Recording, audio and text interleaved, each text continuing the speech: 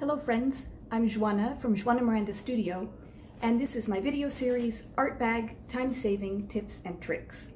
If you're interested in illustrating and drawing, you really don't need much more than a piece of paper and a pencil to get started.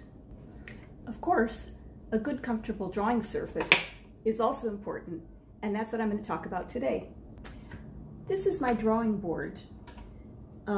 It is the smallest one that I could actually find. It measures 16 inches by 21 inches across.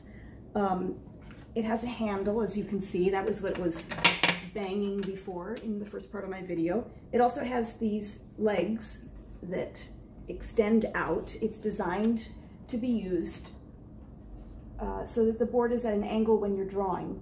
That makes it easier to actually see and to draw. If you have the board tilted at an angle as you're working over it. The legs collapse down when you are not using the board so that you can store it flat. Also, as you can see, it has this little handy clip here, which can keep your paper in place. I don't always use the clip. I'm just showing it to you right now for the purposes of this video. I don't always use the clip because it's quite tight and I don't want it to mar the paper. There's a little bit of an indent from the clip right now. There are other boards available that have actually a ruler that goes across that's attached to the board and it slides up and down as you work.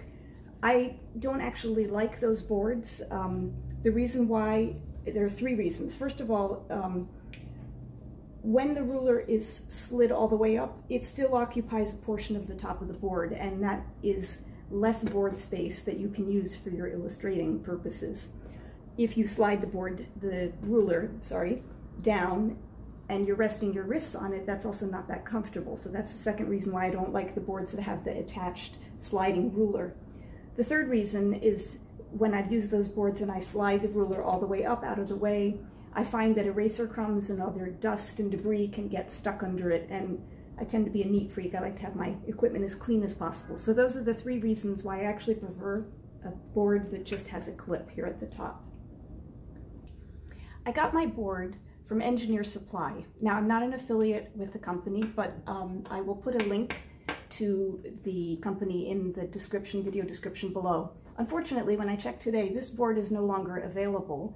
However, Engineer Supply has a bunch of other different drafting boards in various different sizes, so you'll probably be able to find what you need if you go online to look. Now, why did I want such a small board? Here's the reason why. This is my drafting desk. This particular desk is actually designed to have the top tilt upward, so you could actually conceivably have this whole space as a drafting board with everything tilted upward. Of course, if I did that, all my supplies would fall off.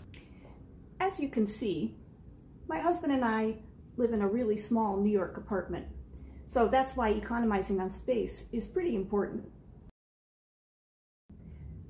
I decided it was better to go with the drafting board option. So let me extend the legs.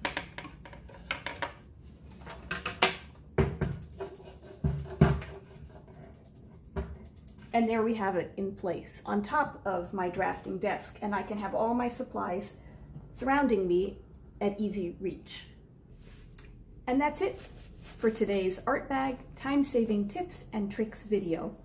I post these videos every Monday and Friday. If you like this video, please consider giving it a thumbs up. Also, why not subscribe to my channel? And if you subscribe, don't forget to toggle on the little bell, because that way you'll get a notification every time I post a new video. Thanks so much for watching. Bye!